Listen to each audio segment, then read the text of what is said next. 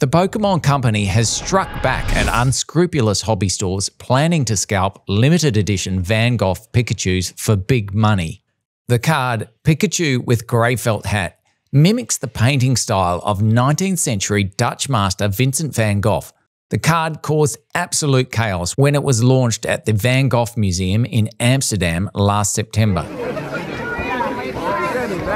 With a re-release of the card announced, Dutch hobby stores began making unauthorised deals with collectors for as much as €100 a card. The Pokemon Company decided to cut allocations for these greedy little stores to 10 cards each, down from 100. Now big chain stores will receive far more of the cards, which are only supposed to be given away to customers who make legitimate purchases above a certain amount. Microsoft is seemingly ready to revolutionize the console wars. Recent rumors suggest Microsoft is planning to bring some Xbox exclusive games to Sony's PlayStation 5 and the Nintendo Switch for the first time ever. Some of the games include the upcoming Indiana Jones and the Grand Circle, Sea of Thieves, Hi-Fi Rush, and Starfield. Many Xbox fans aren't thrilled about the rumors, however. One user on Twitter went as far as to say this: Microsoft doesn't care about us. We've been fighting this war for nothing.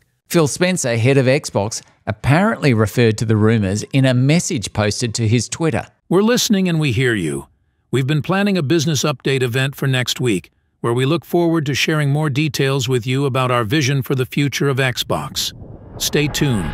A Suicide Squad gameplay clip has apparently outed a new playable baddie in the franchise, Mr. Freeze. I didn't expect you to be the weak link in this chain, Freeze. The spoiler was dropped by supervillain Brainiac as he was battling Harley Quinn, who, as you recall, is one of the unrepentant crooks in the squad. No! Harley, no!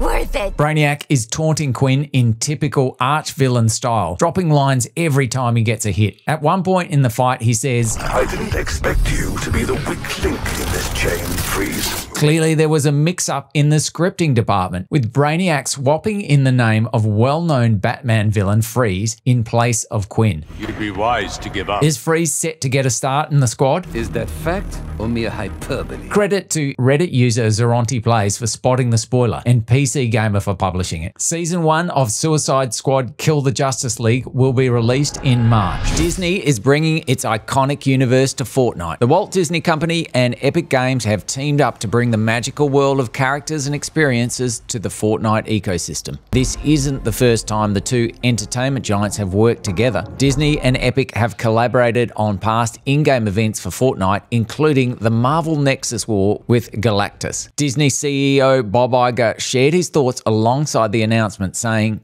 Our exciting new relationship with Epic Games will bring together Disney's beloved brands and franchises with the hugely popular Fortnite in a transformational new games and entertainment universe. Epic Games is on a mission to expand Fortnite across many different audiences, including recently teaming up with LEGO to create a block-themed mode in the game. This power glitch will make your life way easier in-game. A player has found a way to surpass the traditional weight limit and move around any stack of materials up to 9,999 items at once. Reddit user Beyond Smash was the first person to find the glitch, and he posted a guide to the website late last week.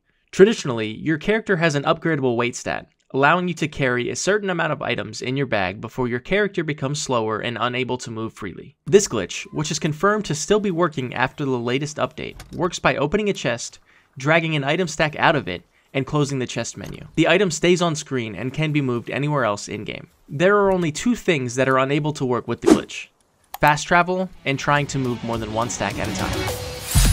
You've been watching Polymos This Game Week. Please subscribe.